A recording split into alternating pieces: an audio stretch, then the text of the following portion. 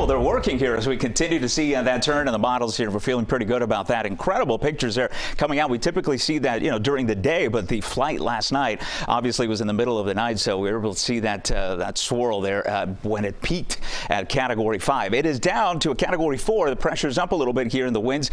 National Hurricane Center still holding at 150 here, but where's the eye, right? It's disappeared here. It's going through another eye wall replacement cycle, or really the first one of its kind here so far in the history of this storm here, and that means it weakens temporarily. It could go back up, but again, it doesn't matter. The fluctuation, as I've mentioned here, 130, 180. For us, it's the same forecast. The cone continues to push it north and west, and then eventually making that turn. So what's happening here, a little bit of wind shear has kind of eaten away a little bit at the southwestern part of the core of the hurricane here, so it's battling that. So it's not as symmetrical, and that's why the winds have come down a little bit here, but the forecast is still for this to remain a Category 4 and still to remain well to the north of the islands. Again, just very fringe effects here for places like Puerto Rico and the northern Leeward Islands. And you see the trend here.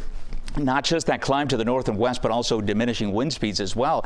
This is about the weakest the cone and the intensity has been from the National Hurricane Center, 125, as we head into Wednesday p.m. You see that line there? We like to see that line. That's the first cone that has depicted that turn to the north. I've been showing to you in the form of our computer models here that are, very good at what they do, and particularly through the last few days when all of them have just been clustered to that right turn, which is still in the forecast. Where it makes a right turn, yeah, we still have to work that out as we head into next week. That will determine how much of the impact will be across the eastern seaboard, how big the waves will be. For us, I think the rip current threat is going to continue to be there.